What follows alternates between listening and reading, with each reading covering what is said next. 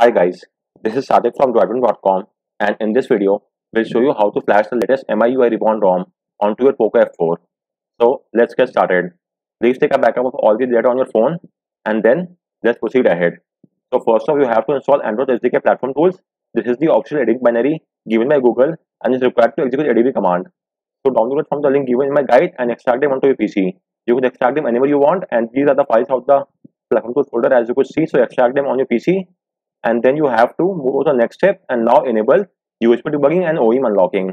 USB debugging is required to execute ADB command, whereas OEM unlocking is required to unlock the bootloader on your phone. So let's now carry out both this task. For that, go to the settings menu. From settings menu, go to about phone and tap on MIUI version 7 times. You will get a prompt that you are now a developer. So now go back, again go back, now go to additional settings.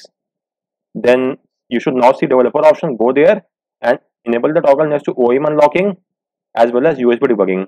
You will get a prompt on your phone. So check mark I am aware of the risk, and now you have to wait for 10 seconds. Once the time frame has elapsed, just tap on OK, and you will now get an RSA key fingerprint prompt as well. So tap on OK, and with this debugging is now enabled. So let's now verify the debugging connection. So go to platform tools folder on your PC, type in CMD in the address bar and hit enter. This will launch the command prompt window inside the platform tools folder as you could see. So now type in ADB devices and hit enter. Make sure you are getting a serial ID. If you are not getting any ID, then unplug and replug your phone from the PC, disable and re-enable USB debugging, tap on revoke USB debugging, use the official USB cable that came with your phone, and use the USB 2.0 port on your PC. So carry out this USB tweaks and make sure you are getting an ID. Once you are getting this ID, your next course of action is to unlock the bootloader on your phone. Do note that unlocking the bootloader will wipe off all the data, and it might make the warranty null and void as well. So if that's well and good, you could refer to my guide or the video and make sure to unlock the bootloader using the official Me Unlock tool. Let me just show you. So this is the video and this is the entire guide. Once you have unlocked the bootloader, it will remove all the data and your phone will then boot to the OS. Once your phone boot to the OS, make sure to re-enable USB debugging on your phone. Once you have re-enabled debugging, let's now move ahead to the next step. So next step, you now have to download the latest MIUI Reborn ROM. So regarding this, I could not find the official source, so I was able to find a Google Drive link. I could not verify the authenticity of this link, so please proceed ahead at your own risk. If you know of the official link of this ROM, you are free to let me know as well. But this is not the official link, but still I flashed this ROM and it's working well and good. So download the ROM from this link or any link of your choice. If you have a trusted link, download the ROM from there and place the ROM inside the platform tool folder on your PC. So as you could see, this is the ROM zip file inside the platform tool folder. So once you have got the ROM file, your next course of action is to install the TWRP recovery onto your phone. So I have made a guide and a video on the same.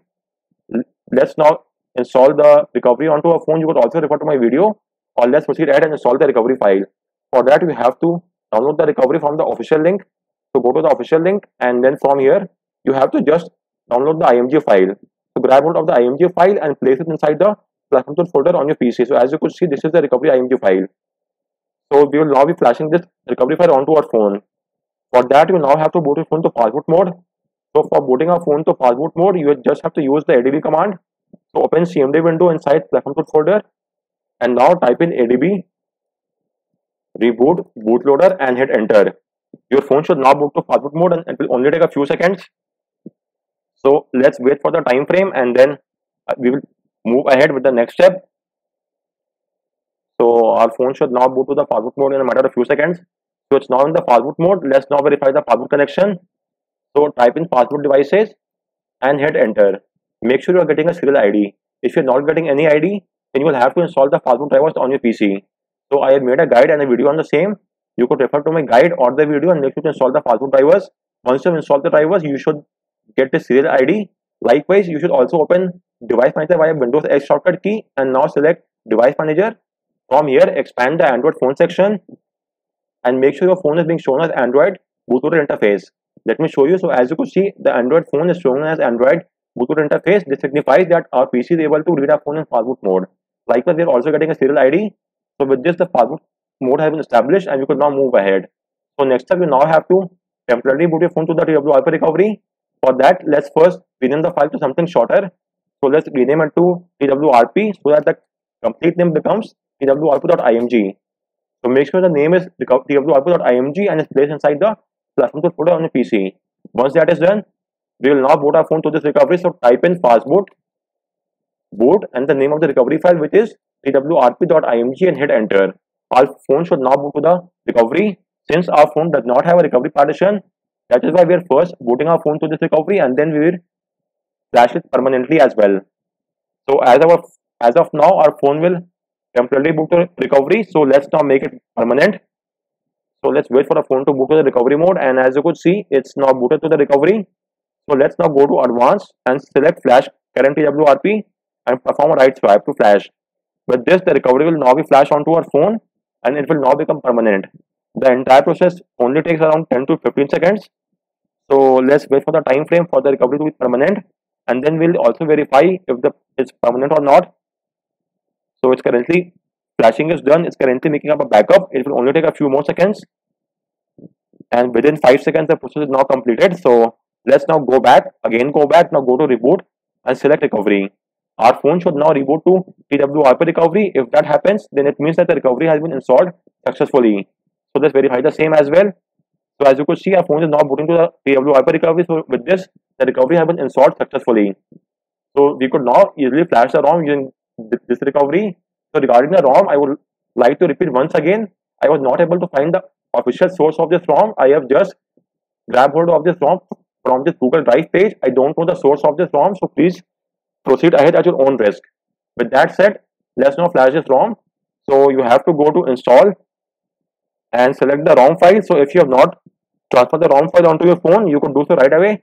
So for transferring the ROM file, just copy the ROM file from here and your phone should now be visible on your PC. So simply copy paste the ROM onto your phone. If your phone is not visible here, then you could go back to the mount section and make sure to is showing as disable MTP. This signifies that the MTP is enabled and the data partition will also be check marked. So make sure the data is enabled and is showing as disable MTP.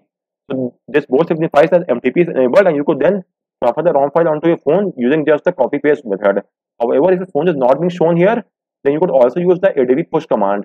So in case of ADB push command, what you have to do is simply open CMD window and type in ADB push, name of the file. So let's suppose its name is rom.zip, then space / and SD card, and with this the ROM will be then sent to the SD card, which is the internal storage on your phone. So you could also use the ADB push command to transfer the ROM file if your phone is not visible here. To further verify the same, you could also check out my guide. I have made a guide and explain all these 4 methods. You could refer to my guide to transfer the recovery file onto your phone. So the first one is using the USB OTG device. If you have an OTG, you could use that. Then next one is using the MTP, which I am using currently. But if your phone is not visible there, then you could use the ADB push command. For that, as I have told you, it's just the ADB push, name of the ROM file, space / and SD card, and hit enter. Just make sure that the name of the file is rom.zip and the ROM file should currently be placed inside the platform to folder on your PC. Once that is done, it will then send the ROM file to your phone as well. And apart from that, you will also use the USB OTG cable or the MTP method. Anyways, let's now wait for the process to complete, and the transfer is now going on, and it will only take a few seconds. So for flashing this ROM, you don't have to do a format data beforehand. You will have to do a format data after flashing the ROM. For other custom ROM, they require to do a format data beforehand, but for MIUI Reborn ROM, you have to do a format data after flashing the ROM. So you could also transfer the ROM beforehand itself, because we have to do a format data later on. Anyways, as of now, we have now transferred the ROM. So now go to install section, and as you can see, the ROM, we have got the ROM selected and perform a right swipe to flash it. The flashing will now begin, and it takes quite a lot of time, around 10 minutes to 15 minutes. So let's wait for the time frame and then we'll be back. So guys, as you could see, the flashing is now complete. The entire process took around 7 to 8 minutes. So once that is done, you will now have to do a format data. It's compulsory, and this will wipe off all the data from your phone. So go to wipe, select format data, type in yes, and hit the blue check mark. It will now remove all the data from your phone, and once that is done, you could now reboot your phone to the system. So just tap on reboot system, and your phone will now boot to the newly flashed OS. Do keep in mind that MIUI Reborn ROM takes quite a lot of time to boot up. For the first boot up, both the boot animation as well as the boot up time is quite lengthy as compared to other MIUI ROM. For example, I flashed the Xiaomi EU ROM as well as the Elite Gaming ROM, and in both those ROMs, the boot up time was quite shorter. But in case of MIUI Reborn ROM, it takes quite a lot of time for booting. It's just for the first time setup only, but still it does take quite a lot of time. So please don't worry about that. Leave your phone in this state, and our phone should now boot in a few minutes. So let's wait for the time frame.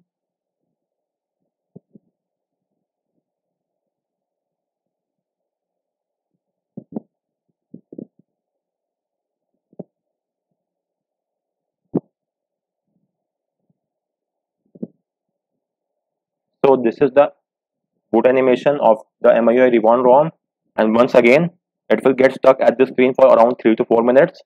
It's only for the first time usage. From subsequent usage it will not take that much longer. So let's just wait on that boot animation and then we'll be back. So we have just passed the boot animation, and it did took quite a lot of time, and now I'll have to unlock my phone by connecting to Wi-Fi, and then I'll have to activate my Mi account as well. So let me do that and then we'll be back. So I have just added my MIUI account onto this device, and we could now move ahead with the setup screen. The setup is somewhat similar to the Xiaomi EU ROM. I guess it's completely similar to the Xiaomi EU ROM or the stock MIUI ROM. In fact, the entire ROM is quite similar to the stock ecosystem. Just a minute. So this is the Wi-Fi page that is somewhat different, and there the settings menu is somewhat different as well. But in general, you won't find anything much different from the MIUI Xiaomi EU ROM. Still, let me show you that as well. If you want to take a restore of your data, you can do so right now. I will not be doing a restore now because I have to skip this process. But if you want, please take a restore right away. And I am skipping all these steps right now. So let me just skip this as well. The setup screen as well as the boot up and the animation is somewhat slower than all the other ROMs which I have installed till now. This might be only for the first time users. Let me then verify it once again. As of now, I'm skipping all this initial setup screen. So let's go for the app drawer, and the setup is now complete. So the first change which you might notice is the wallpaper, and apart from that, this is the app drawer. This is the settings menu and quick setting toggles. If you go to the settings menu, you might see a revamped settings menu. This is the search settings which you could search for, and this is the about phone section. In about mode, you could change the about phone section. As you could see, there are totally 3 different types of about phone section which you could choose from here. I usually keep the second one, this one.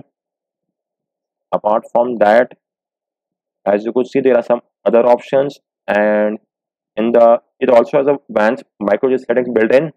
So if you are using YouTube WANs or something like that, then you could make use of this section.